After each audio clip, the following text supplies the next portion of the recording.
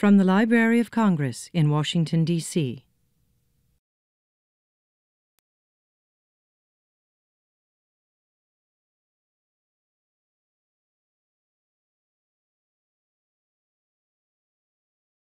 Good afternoon. On behalf of the Humanities and Social Sciences Division, we welcome you to this book talk featuring Alonza Tehuti Evans, who will discuss the social impact of Prince Hall Freemasonry in the District of Columbia, 1823 to 1900, based on the book that he co-authored with Alton G. Roundtree entitled The History of the Most Worshipful Prince Hall Grand Lodge of the District of Columbia, 1822 to 2016. We thank you for joining us. I'm James Sweeney, Assistant Chief of the Humanities and Social Sciences Division. I would like to take a moment and express appreciation to all who made possible this event today. To Sybil Moses, the reference specialist for African American history and culture who organized this event, the staff of the Humanities and Social Sciences Division, to Betty Culpepper, Leroy Bell, Darren Jones, and to Nichelle Wingfield of the Office of Special Events and Public Programs. We are especially appreciative of Mr. Evans for coming to the library to discuss his book with us. The Humanities and Social Sciences Division provides reference services and collection development for subjects that encompass information in all formats for the arts, humanities, social sciences, local history, genealogy in the main reading room in the library's Thomas Jefferson building. We now ask if you would please check your phones and other devices to assure that they do not interrupt today's program. This event will be filmed and for future webcast. Note that the staff of the Retail Marketing Office is selling copies of Mr. Evans' book in the lobby outside this room. And now, to introduce Mr. Evans, Dr. Sybil Moses of the Humanities and Social Sciences Division.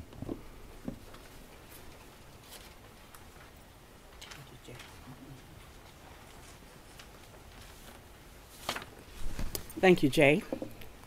All right, good afternoon. Okay.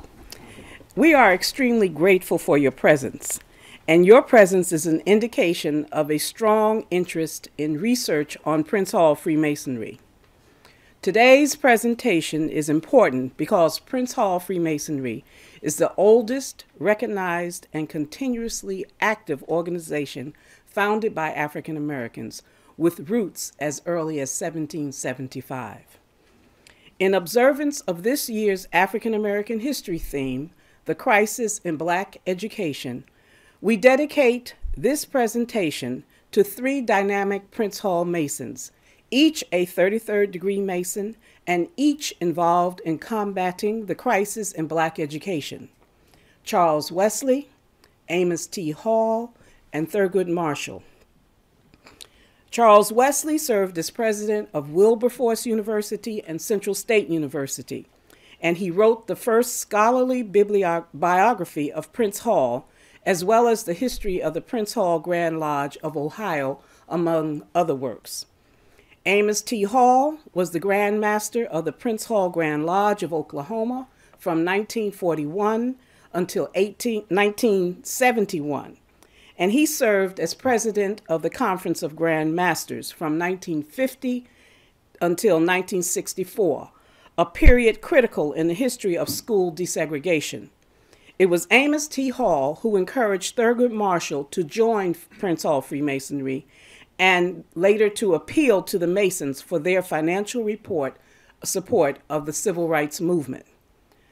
Thurgood Marshall, General Counsel and Director of the NAACP's Legal Defense and Educational Fund, was also Director of the Prince Hall Masons Legal Research Department.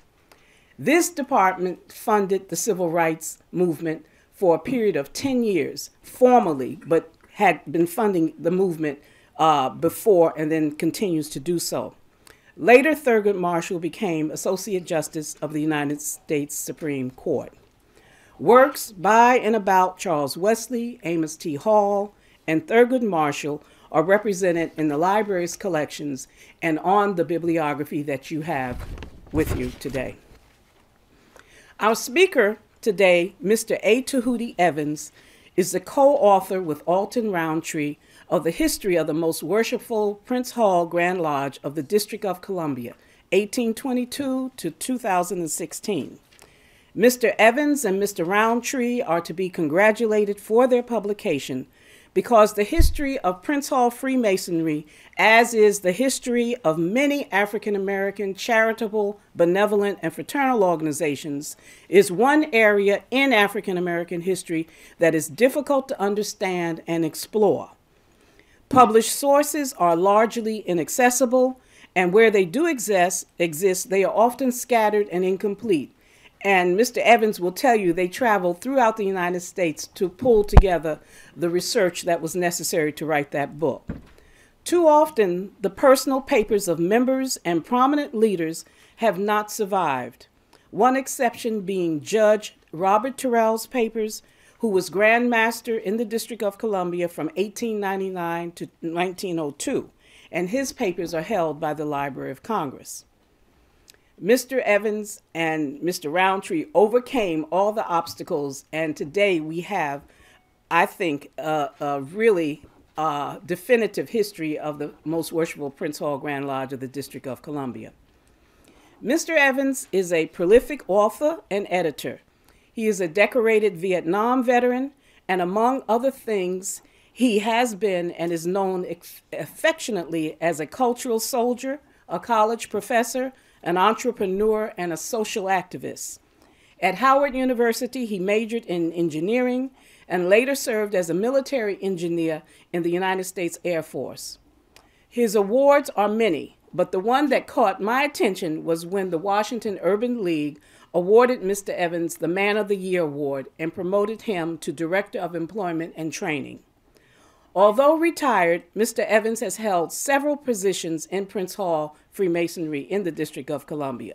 He served as the Grand Historian and Archivist of D.C. and also the editor of the Prince Hall Masonic Digest. And as a side note, he is my go-to man whenever I have a question about Prince Hall Freemasonry that comes to the Library of Congress and I can't answer it. I'll call Mr. Tehuti. So please join me in welcoming A. Tehuti Evans.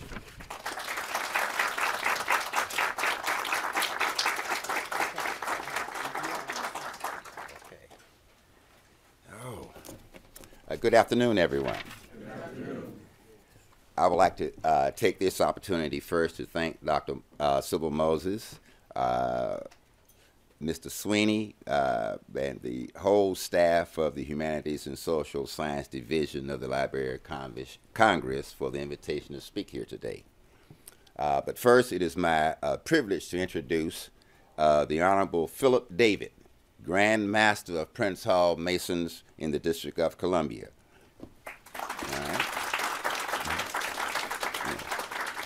Accompanying my Grand Master is his wife, Mrs. Rosalie David. All right. And the Deputy Grand Master of Prince Hall Masonry of the District of Columbia, and my lodge mate, Brother Quincy Gant. Okay. Mm-hmm.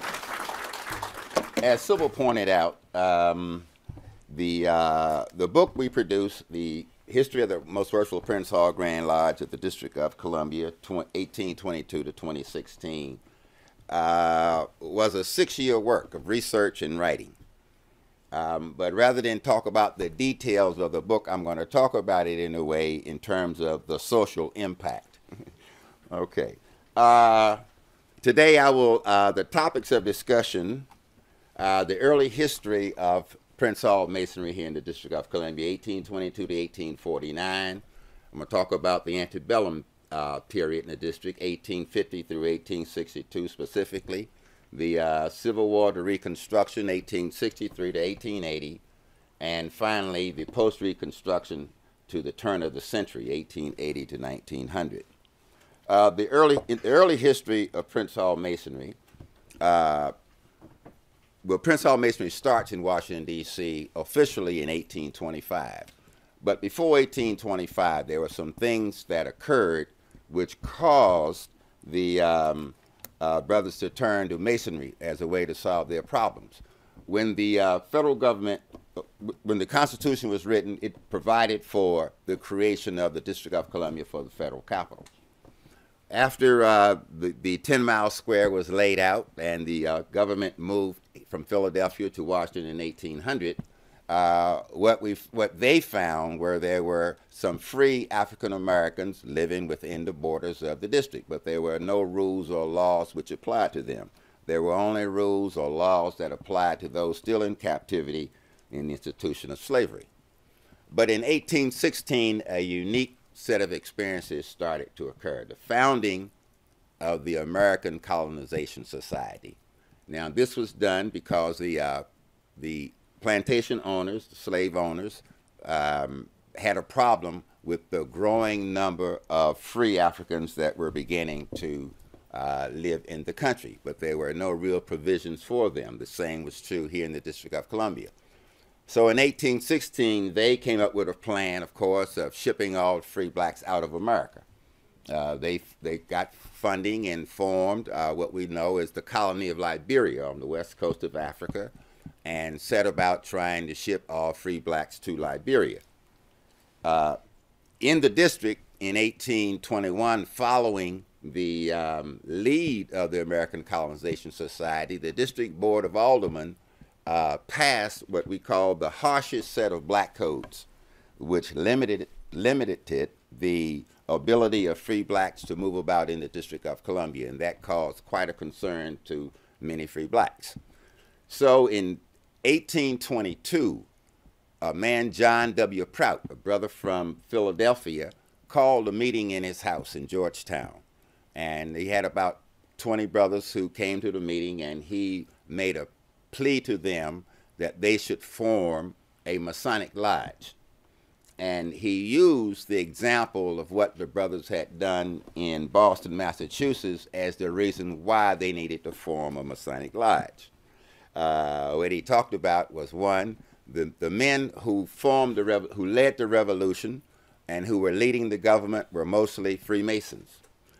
Prince Hall, the founder of the order, had found that he was able to get citizenship status for free blacks in Boston by writing to the city council, having white Freemasons on that council, and he found a listening ear. His first letter, you can find it in a book entitled The Letters of Prince Hall, to this council was to get permission to build a school for the free black children of Boston, and that was granted. Later on, he wrote and asked for permission to build a church. And later on, this lodge wrote and asked for permission to build what we now know today is the historic African Meeting House. So steps to citizenship were achieved in Boston, which had not been achieved anywhere else. In 1797, however, the same plan was shipped to Philadelphia, Pennsylvania, where Absalom Jones and Richard Allen, who had founded the first black church in Philadelphia, came to Boston because they were, again, suffering from some of the same indignities because they were not included in the legislation as citizens of Philadelphia. So they wanted to reproduce the what I call the Prince Hall template to assert their rights in Philadelphia. At that time, the government itself was housed in Philadelphia. They didn't move to Washington until 1800. So while there, a lot of the brothers who became Prince Hall Masons started to interact with those Masons in the federal government, who helped them interact with the members of the Philadelphia legislature and the Philadelphia City Council, the Pennsylvania legislature, and the Philadelphia City Council, to get some rights for free blacks in Philadelphia.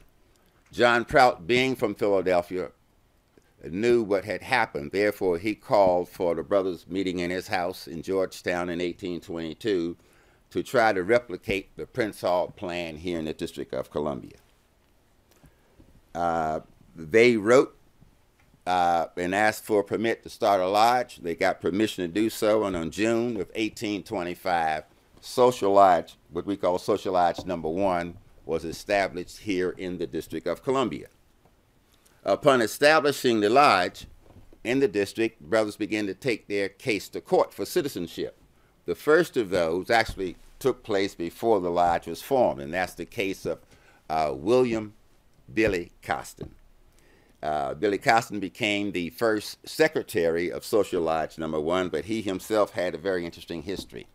The black codes, which limited his ability to move about the city, which prevented him from being on the streets after 10 o'clock at night, which prevented him from assembling with more than 2 other black men on the streets, he felt were an injustice to him. So he took his case to court, and Judge William Cranch heard the case.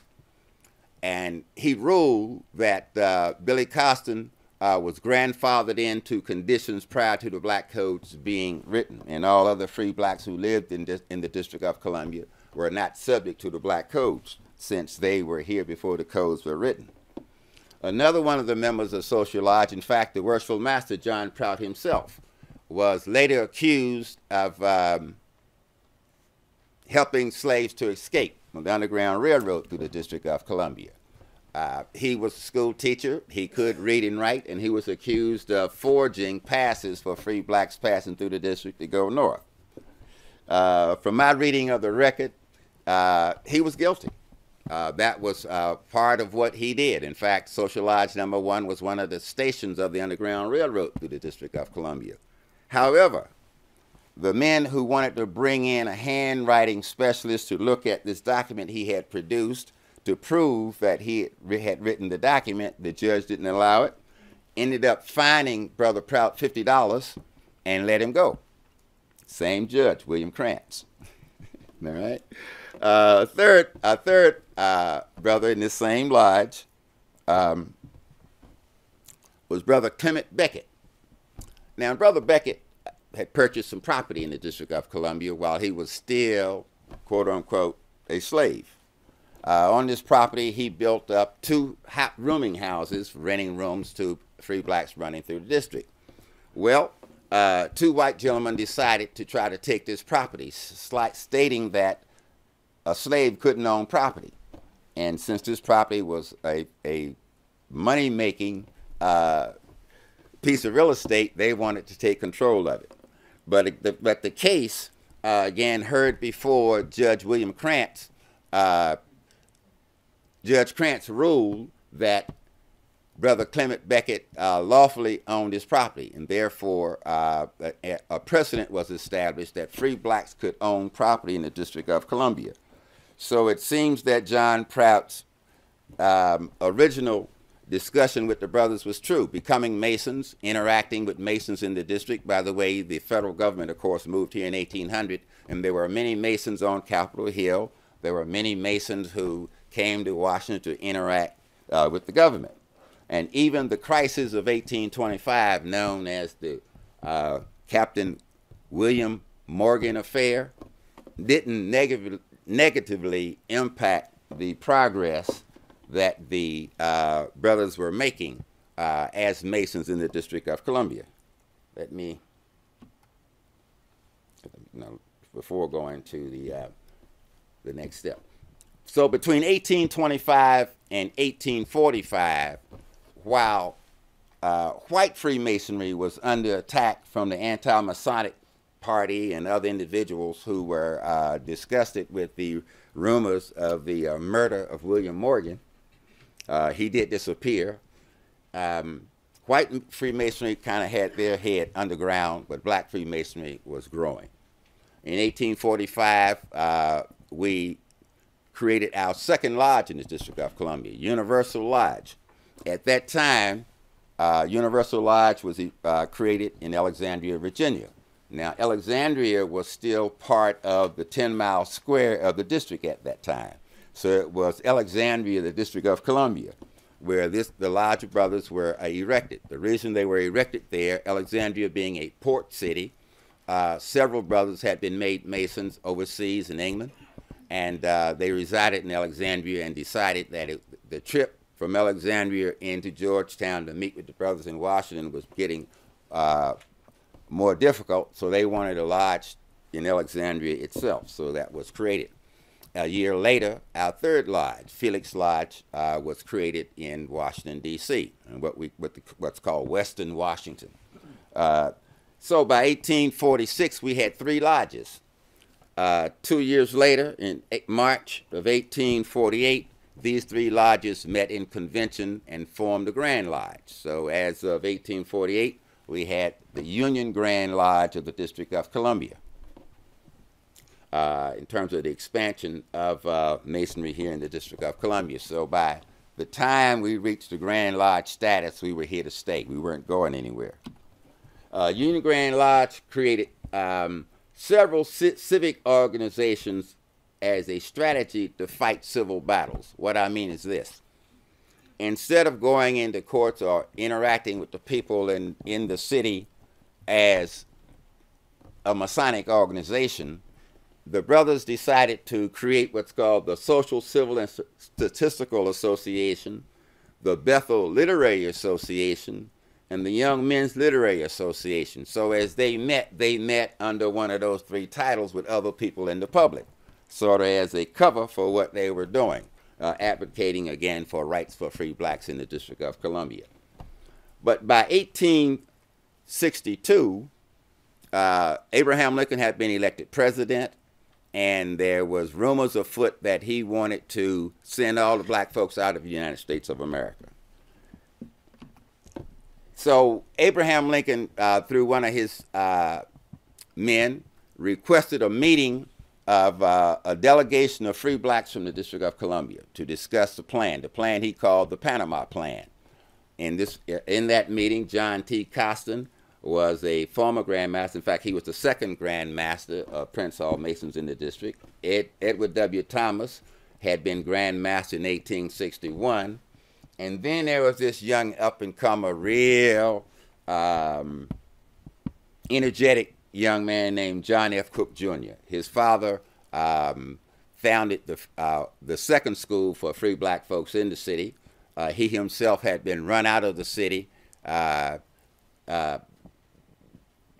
father had been run out of the city in 1835 doing what was known as the Snow Riot.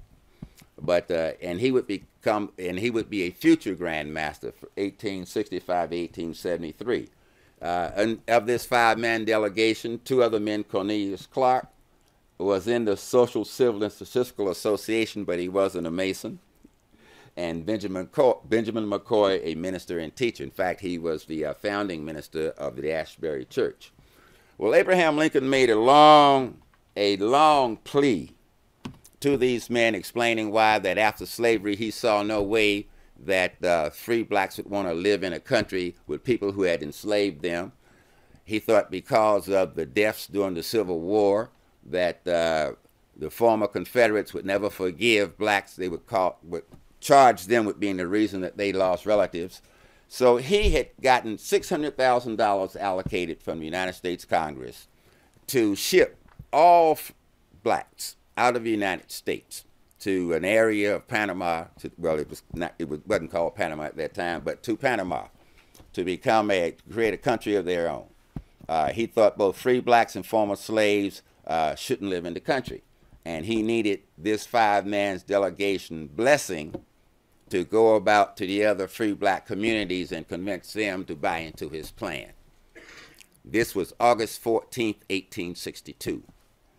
The 5-man delegation heard the president's call, was polite, and only one of the 5 thought about perhaps supporting the president's plan. But since he didn't get the support of the full 5-man delegation, Lincoln never brought the plan up again. So again, part of the impact of these men, especially those Grand Masters of Prince Hall Masons, them saying no to the president, they wouldn't support the plan, I assert is one of the reasons there is a black Washington, D.C. community today. Because if Lincoln had gotten his way, there would be no African Americans in the country. They all would have been shipped out. A lot of people have, in a lot of historical settings, as our history is told, especially during this period, this Panama Plan is never brought up. The discussion that took place with the president is never brought up. And as far as I know, no one else has made an assertion about the impact of them not accepting the president's recommendation. Okay. New information. Again, again in the book, we cover the meeting, and in fact, we thought it was of such importance that we have the entirety of the president's address to the 5-man delegation in the book. Okay, 1863 to 1880. Talk a little bit about that time. Following the Civil War, Washington, D.C. Was kind of unique because all of a sudden blacks began to move into very important positions, like in the Reconstruction governments across the South. John F. Cook, Jr., who I already mentioned, was appointed the collector of taxes for the District of Columbia. William A. Taliaferro was elected to the Common Council in 1868. Carter A. Stewart was elected to the Common Council in 1868 and the Board of Aldermen in 1869. So for a time period, part of the legislative leaders of the District of Columbia were all Prince Hall Masons. And even though in the history of the District of Columbia you might see their names mentioned, no mention is made of the fact that they were Masons. Okay, again, John F. Cook. John F. Cook, Jr., as I said, was Grand Master of the District of the Prince Hall Grand Lodge. He served 2 terms. His first one was 1866 to 1873, and he came back in the chair in the East from 1876 to 1877. He was appointed by Ulysses S. Grant as D.C. Chief Tax Collector, serving a 10-year term from 1874 to 1884. Cook served as a district delegate to the Republican National Convention in 1872 and 1880. And he was also appointed to be D.C.'s jury commissioner in 1889. By the way, his wife was also an activist. Helen Appo helped found the National Colored Women's League. Another one of our brothers was James Wormley. A lot of people don't know, but James Wormley built and owned one of the most prosperous hotels in Washington, D.C. in the 1870s. His hotel was at 15th and 8th Street Northwest. In fact, it became a favorite for Washington's rich and famous, attracted by well-managed rooms, renowned cuisine. And in fact, his turtle soup and seafood were considered to be excellent dishes, and amenities such as the first hotel elevator and the first telephone in the hotel was in the Wormley Hotel at 15th and 8th Street. By the way, there's a school, the Wormley School in Georgetown, 3331 Prospect Street, which is there today, was built and named in his honor. 1880 to 1900. Because of Howard University, a lot of elite blacks were attracted to the District of Columbia. Men such as Dr. Daniel Hale Williams, Dr. William A. Warfield. In 1886, the Grand Lodge of the District of Columbia hosted the first ever Black Industrial Exposition. That is, it was a Black Expo, 1886, right here in Washington, D.C., the only one held in the country during that time. But again, the brothers of the Grand Lodge of the District of Columbia are the ones who sponsored it. It was held at the Shiloh Baptist Church. Also, during this time period, there are a lot of writers. By the way, this is a catalog from that expo. It basically was the catalog, First Industrial Exposition, the Colored Citizens of the District of Columbia, Masonic Fraternity at Union Bethel Church, Annex, September 1886. We're still trying to, I can't find an original copy of the document, but I have this facsimile of it. Some prominent Freemasons in D.C. during this time period. Dr. Samuel R. Watts, in fact, he was in Lodge number 25. No, let me back off. Dr. Samuel Watts was the 25th Grand Master of the Grand Lodge of the District of Columbia. He was an internationally known doctor and was very prominently featured in his visits to several countries in Europe. Solomon G. Brown, once described as probably the best employee of the Smithsonian Institution. In fact, the original director of the Smithsonian Institution wanted to appoint him as his successor, and stated that he couldn't do it because him being black, he knew that the white power structure of the government wouldn't allow it. But in most instances where he's talked about, he was the most knowledgeable person about the holdings of the Smithsonian Institution than any other employee of that institution. The next slide is Hamilton S. Smith. He was the 29th Grand Master of Masons here. Hamilton S. Smith was also the son of the last living master of African Lodge 459 of Boston. He was both a dentist and photographer. In fact, one of his pictures graces the cover of a recently published book from Massachusetts about the Grand Lodge, the Prince Hall Grand Lodge of Massachusetts, with the authors just using the picture on the book and not knowing who took the picture or anything about it. The irony about the picture, doing my research, in fact, I have the sister picture to the one that's on the cover of the book. The picture is of the Most Worshipful Prince Hall Grand Lodge visit to Prince Hall grave. And prominently in that picture are a couple of past Grand Masters and some very important people that are not named on the cover of the book. The picture on the book is a picture of the men and women, the husband and wives who went to on that visit. The sister picture is just a picture of the men, the Masons who were on that trip. And again, that's part of our files. The other gentleman at the bottom, Senator Blanche K. Bruce, was a Prince Hall Mason. After serving his term in the government, rather than go back to Mississippi, he settled down and became a leading socialite here in the District of Columbia. Next to him is the 23rd Grand Master of Masons here. This is Leonard C. Bailey. Leonard Bailey was the first black millionaire of the District of Columbia. He made his money as he designed a trestle of holding in for body wounds. He invented the trestle to hold the body parts in for the wounded men. He also invented the folding army cot. In fact, that folding army cot, I slept on one when I was in the military myself, so it's still in use. And he made millions. And the millions that he made him the founder of the first black bank in the District of Columbia, Capital Savings Bank, which was down on F Street Northwest, which is pictured beside it. And as Dr. Moses pointed out, two other people I like to talk about. During the course of writing an article for the Masonic Digest, I wrote one about Washington, D.C.'s second most famous black power couple. And that is, at that time, President Barack and Michelle Obama.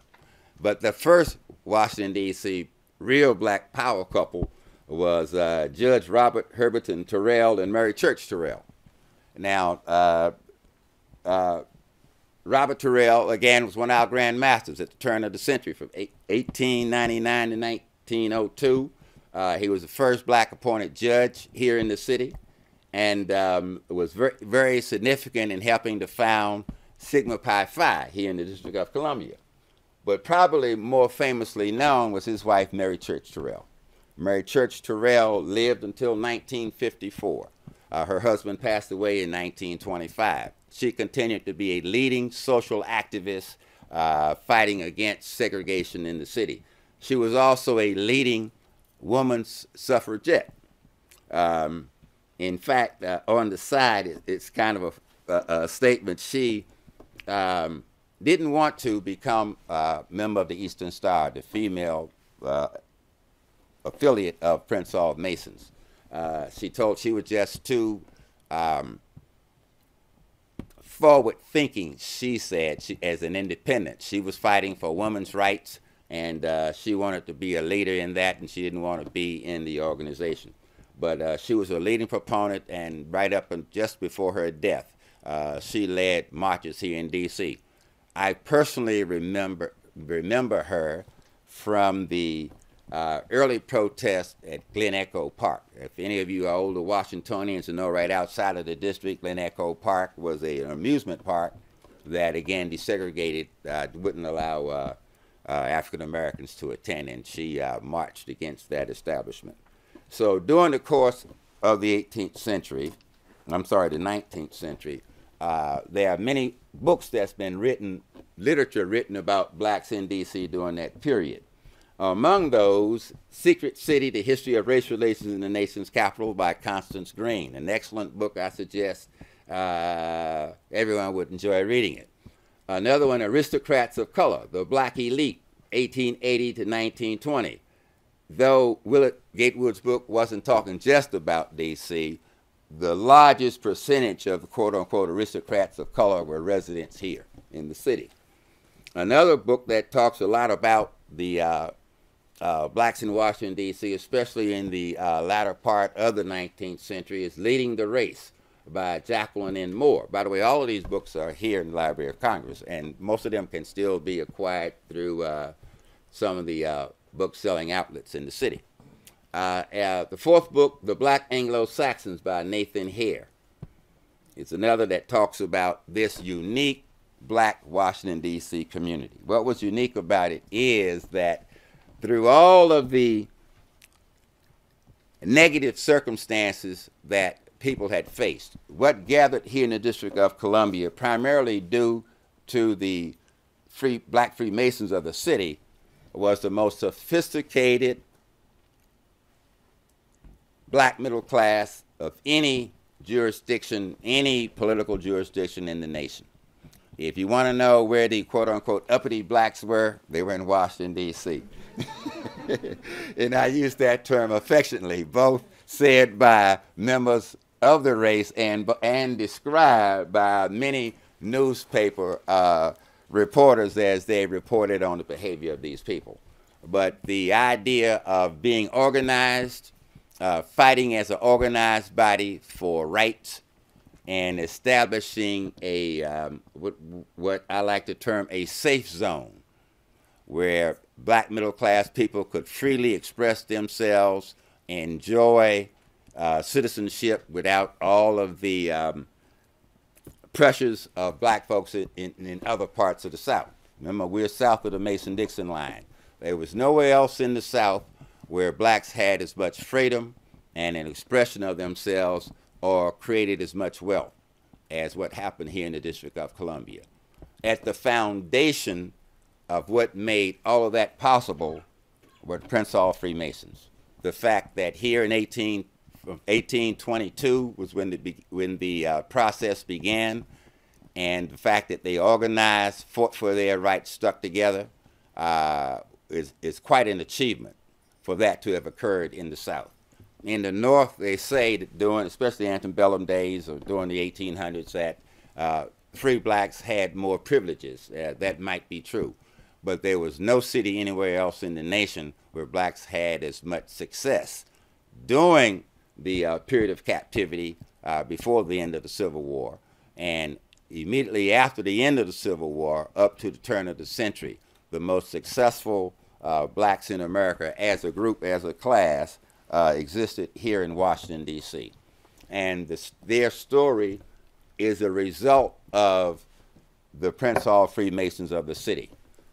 We founded it. We are very proud of what we have done, and we only see more success in the future. Our next work will address our successes and impact during the 20th century. But for this presentation, we limit it to the 19th century because at that time we think it reached kind of a peak of success that we like to talk about. Make sure. Okay, no, that was the last slide. But I hope that this little short overview of the book, has been informative. And before we go outside to start signing autographs or selling the book, I would like to take this time to entertain questions from you about out loud. Yes, sir. Was Frederick Douglass involved in any way? Frederick Douglass did not become a Mason. In fact, I'll say Frederick Douglass got my personal opinion. Frederick Douglass thought that the form of what we do in practicing Masonry, the substance of what Masonry is, was a waste of time. He thought that men should be spending more time outwardly working for the freeing of those in captivity. So, but his son was a Mason, but he didn't become. Yes, ma'am. Thank you for this brief snapshot on what I feel is real history. That I never heard any of this growing up. Oh. I'm also wondering, as a point of learning for myself, was everyone in the photographs black? Yes.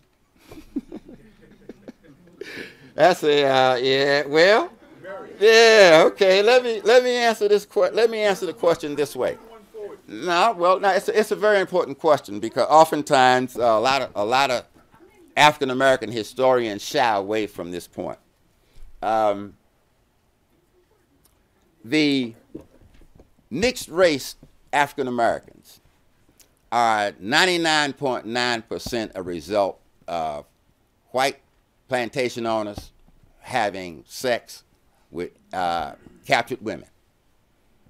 Today, it would be called rape legally because you have power over somebody and you have sex with them that way. I mean, they don't have the power to give consent since they're in captivity. So, a lot of these plantation owners who had children with their captive women both respected and loved their children. And in many cases, they gave them a grub stake, as it were, and sent them up north to live as such, right? Washington, D.C. became one of the primary landing places for a lot of mixed-race people. As an example, I'll talk about Mary Church Terrell. Mary Church's grandfather was a white man that had a son with a black woman. He loved his son, brought him up in his business, gave him money to he'd stay right there. I think it was St. Louis or Kansas City, where his son even became very wealthy as such. And you know, and his daughter, Mary Church, she was a feisty young woman. They sent her off to college. And her grandfather and father took her on a tour of Europe following her graduation from college, as such. But a lot of people who looked at her, when they see her, they wonder what her ethnicity is. In fact, another one of the stories of our fraternity across the board is that in the early days, a lot of the leadership were mixed-race brothers and sisters, were mixed-race black men because of that one phenomenon. Not that they didn't escape and run north like a lot of blacks did, but a lot of them were actually given their freedom by their fathers and sent north or to other cities where they could live a decent life.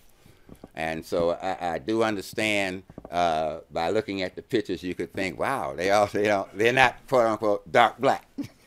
But because of the one drop rule passed by the government, you know, like the real status, if you had one drop of black blood, no matter what you look like, you were considered black.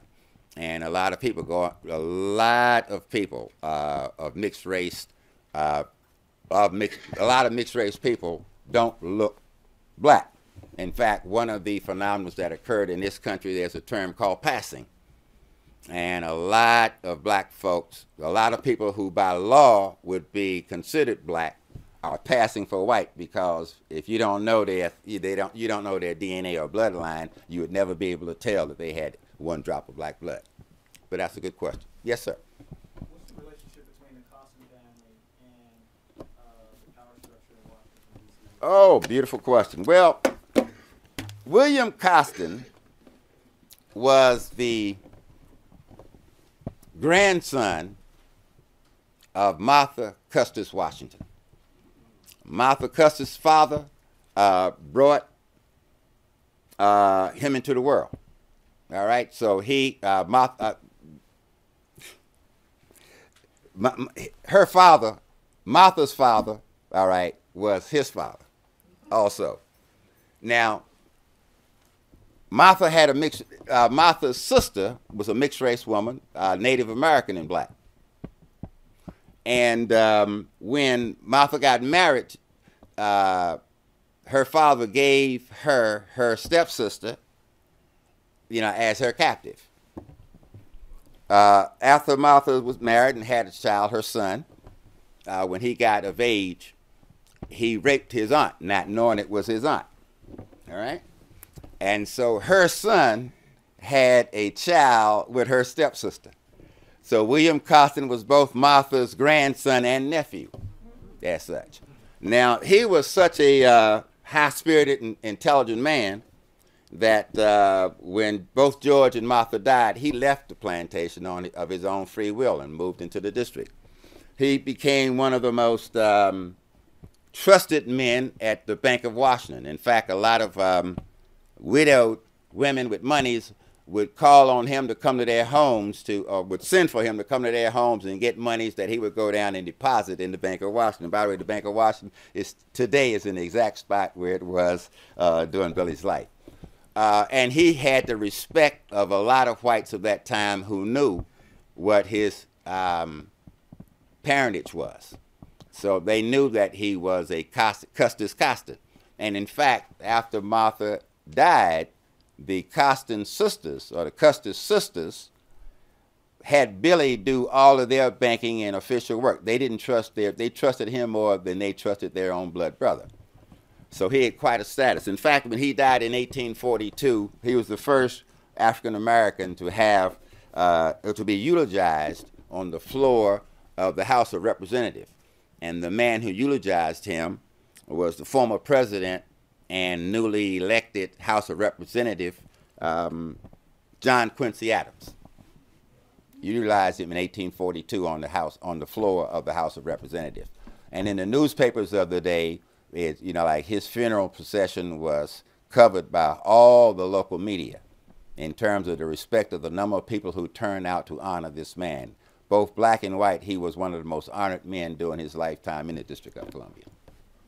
Yes, sir. An amazing presentation, learned a lot, and I'm wondering, did you have a hard time getting the manuscripts or the different stories that's in your book? Hard, yes, it was a 6-year effort. A lot of the works are in the Masonic Library in Iowa. Thank God for the Grand Master of Masons of Iowa back in the late 1800s who had enough foresight to say that it was his intention to create the best Masonic library in America. And he told his men, hey, he didn't care about the rules. He wanted all of the proceedings of the black Masons in the country as well as the white Masons. So thanks to him, a lot of original records or copies of the original records are at the Iowa Masonic Library. There's another process in Masonry where we have a CCFC, a chairman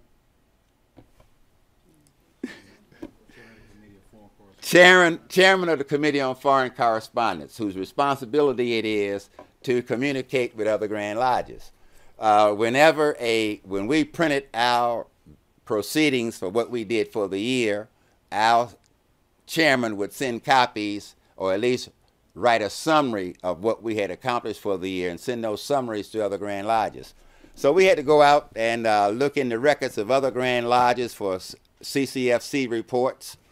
And I guess the other thing, my background as a historian. I went back to school after engineering and got degrees in history and philosophy. But in studying African American history, prior to becoming a Mason, a lot of these people, I knew their place in society and contributions they had made from my background as a historian. I didn't know they were Masons until within the last 6 years. By the way, I volunteered to assist Brother Roundtree. In fact, I was asked to volunteer because of my background as a African-American historian. Brother Roundtree is a researcher and a writer, but didn't at that time consider himself a historian. So we wanted to add this flavor to the works that would be produced. So I was quite surprised to find that a lot of the people who were already heroes of mine from Black history were also Prince Hall Masons. And so, it was kind of like a cross-fertilization. My background plus the Masonic records, my method of research, added to Brother Roundtree's method of research. It was definitely a work of collaboration. Mm-hmm. Yes, ma'am. Yes, very interesting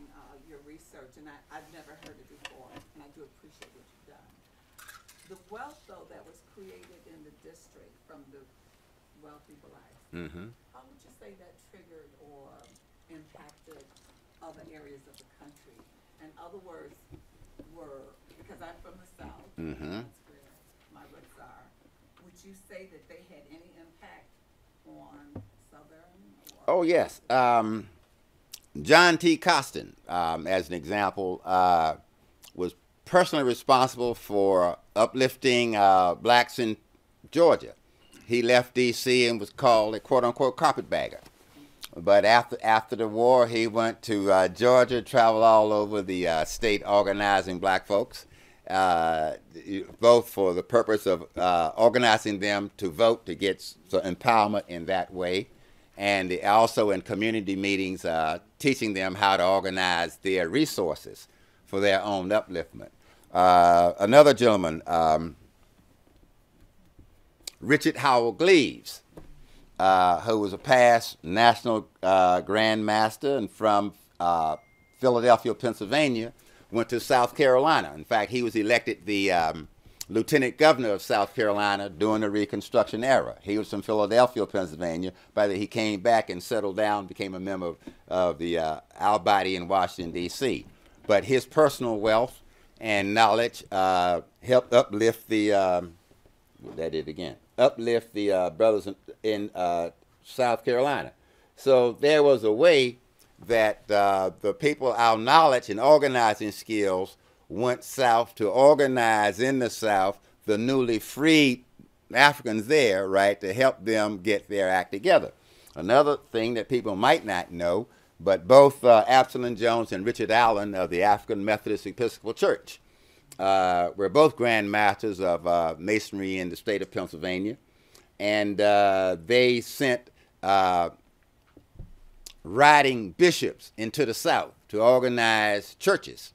The two elements of what makes a community were the organized men as Masons and the church as the anchor for spiritual development as such, right? And again, those ideas flowing from Prince Hall Masonry went to settle and help create the successful communities of blacks in the South following the Civil War. Yes, sir. All right, so being a fellow Howard University I graduated in 13. So Okay. I want to know, well, I was on the other side of the street in Thurfield Hall. So my question is, what impact did Freemasonry have on professors at Howard University, such as the Honorable Professor Frank Coleman? Okay, well, because of the Grand Lodge being here in 1867, I think, when Howard was formed, that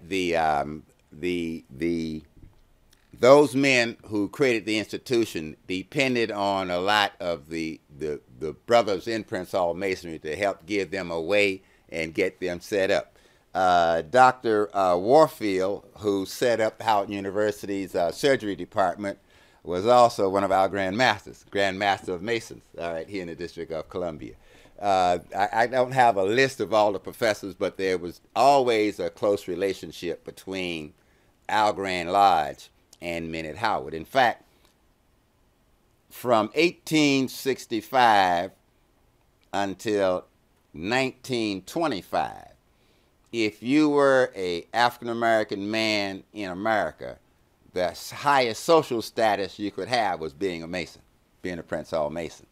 The reason I put that date in line in there is because from 1904 through 1925 is the period of the creation of the Greek fraternities on college campuses.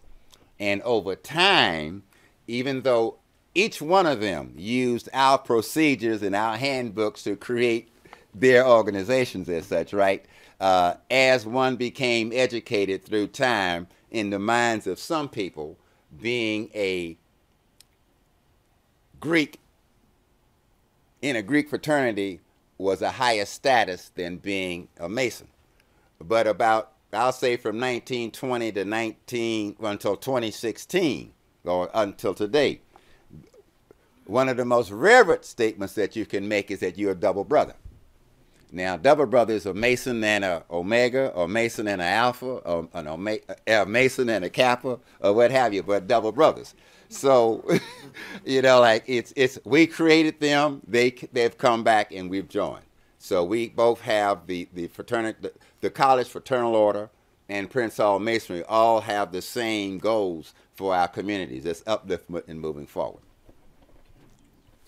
Yes, that's the last. All right, last question. Yes, sir. I kind of know, but you mentioned two terms, Black Masons and White Masons. What caused that rift with Prince Hall? Can you explain that a little bit? Okay, well, I'll put it this way: is the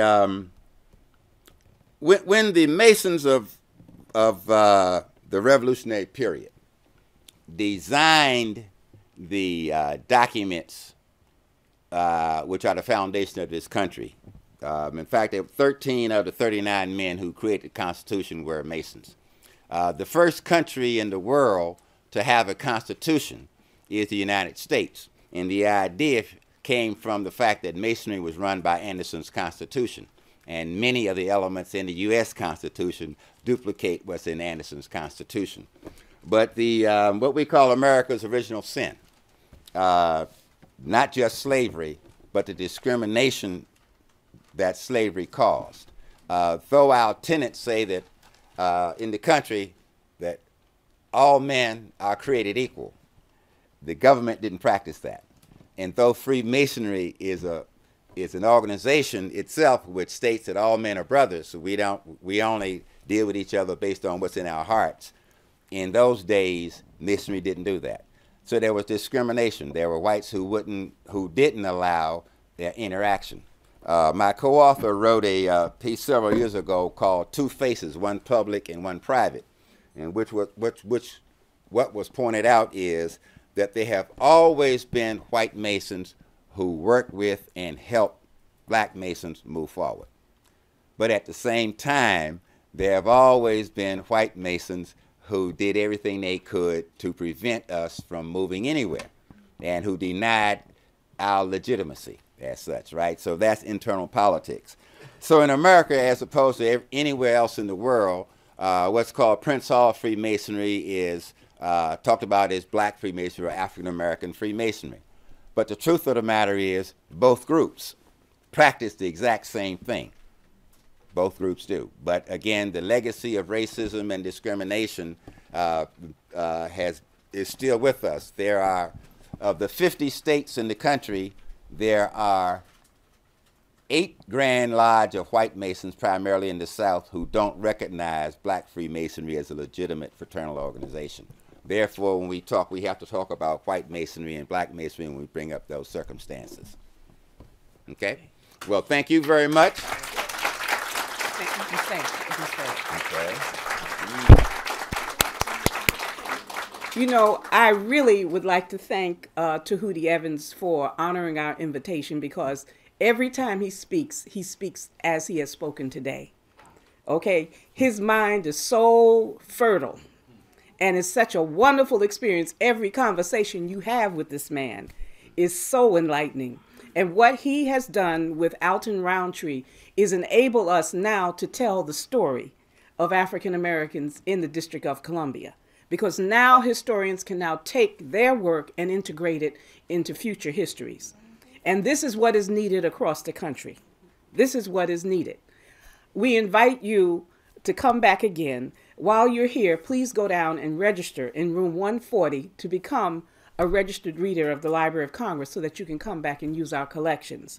Please also use the bibliography that we have prepared to see what we actually have in our collections. It's unbelievable when you look and dig what is here. Just the other day, I called Tehuti and I said, you know, I found a letter by John Cook. You know, is this our John Cook? And he said, yes. It was John Cook Sr. It's a letter, 1837, downstairs. And the curators in the manuscript collection have pulled that document out along with some other documents so that we can go down and actually see them. All right? So what I have for you, Mr. Evans, and for you, Mr. David, is a copy of one of the a copy of one of the reports that Thurgood Marshall made to the NAACP's Legal Defense Fund, talking about the money, actually documenting. It was his report to the Conference of Grand Masters where he documents what the funds that the Prince Hall Masons gave to the NAACP's Legal Defense Fund actually achieved. Okay, and we know that there were over 400 school desegregation cases. So you have that, okay? And on a final note, my father was a double brother. He left Howard. He was drafted while he was a student at Howard University to go to Tuskegee Army Air Flying School as a Tuskegee Airman. And while he was in Tuskegee, Alabama, he became a Prince Hall Mason. He went through Lewis Adams Lodge. And for those of us who know, Lewis Adams was one of the founders of Tuskegee Institute along with Booker T. Washington. And so they named a lodge after him. And my father went through that lodge. And one of the things he has always told us is that to be a balanced black person, you have to belong to the craft and to a fraternity. That's what he would say. He said, because there you get the representation of all of us. And he said that Prince Hall Freemasonry was the gatekeeper of our culture. And you can hear from Tehuti's presentation today how it is. You cannot tell the story of African Americans in this country without telling the story of Prince Hall Freemasonry. So thank you again for coming. The book is available outside, and we hope you'll come back. This has been a presentation of the Library of Congress. Visit us at loc.gov.